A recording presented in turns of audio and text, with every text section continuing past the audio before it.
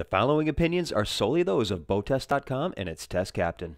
The design team at Carver started with a clean slate when they came up with a value-priced, family-oriented boat in this C34. Today, I'm going to put it through a full sea trial and see how they've done. For BoatTest.com, I'm Captain Steve Larrabee.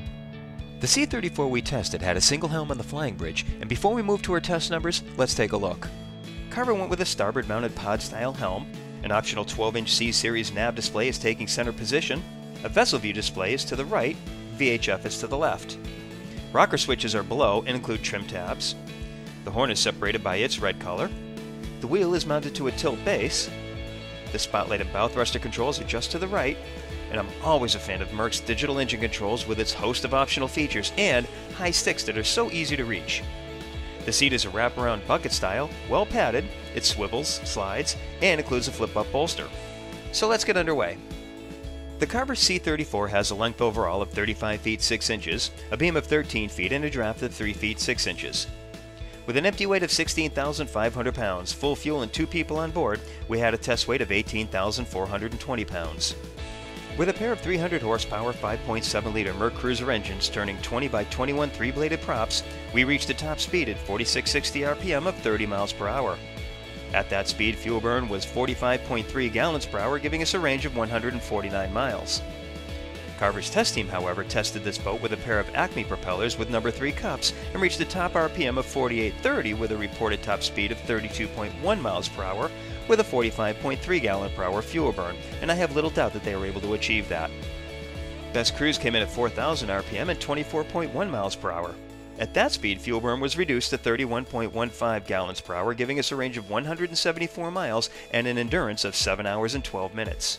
For shorter runs, most will probably cruise her at 3650 RPM and 20.4 miles per hour, where she produced a comfortable ride and 27.2 gallon per hour fuel burn. The C34 can keep that speed up for 169 miles and 8 hours and 18 minutes. We reached planing speed in 6.4 seconds and accelerated through 20 miles per hour in 5.9 seconds.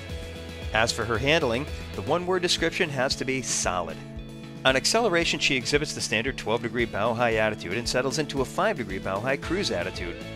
She rolls 12 degrees into the turn and responds extremely well to the helm.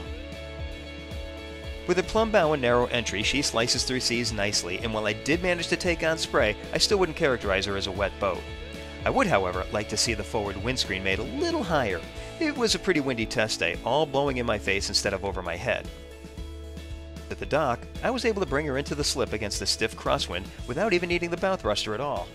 Now let's take a look at the engine room, which has access to a hatch in the cockpit.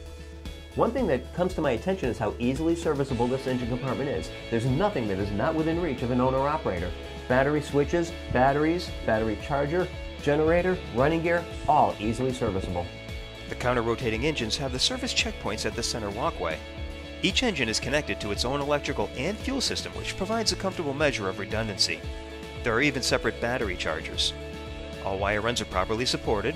Carver went with a 7.5 kW genset and a separate sound shield to power the AC systems, including the optional 16,000 BTU air conditioner. The fire suppression system is standard. Everything is properly double clamped and grounded. The V-drive transmissions are equally easy to reach and service.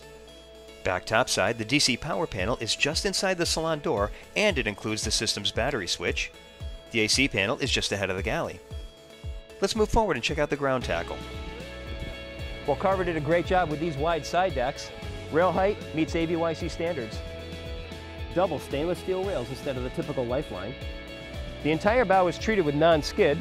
Fully forward, an optional remote control spotlight, optional windlass.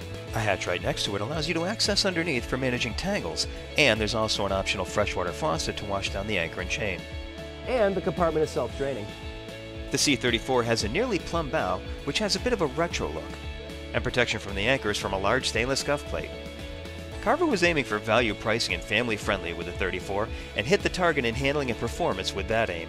I found it to be not only a whole new look for Carver, but a whole lot of fun to drive. And that's my full test of the all-new C34 from Carver Yachts. For BoatTest.com, I'm Captain Steve. We'll see you on the water.